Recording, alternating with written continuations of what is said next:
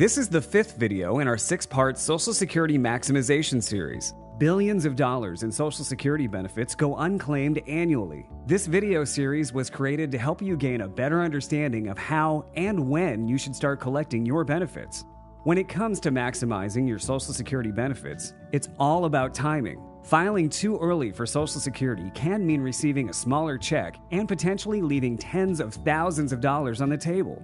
Knowing your full retirement age and delaying benefits enables you to maximize monthly payments. Let's talk about the impact your benefits can have on your IRAs or other qualified money with respect to your required minimum distributions. The government forces you to take withdrawals upon reaching age 70 and a half. This added income can cause your Social Security benefits to be taxed.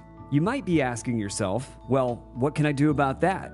After all, I have to make those withdrawals. The good news is there are options available, but it depends on your tax bracket. Currently, tax rates are relatively low compared to where they've been historically. Now, let me ask you a question. What do you think will happen with tax rates in the coming years? Do you think it's possible that tax brackets might change?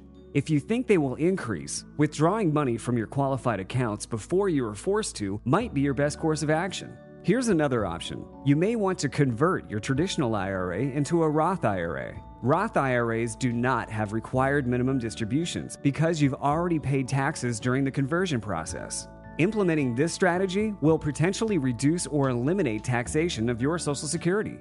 Saving taxes on Social Security is not like deferring taxes on interest. Every dollar you save or eliminate is money that never has to be repaid.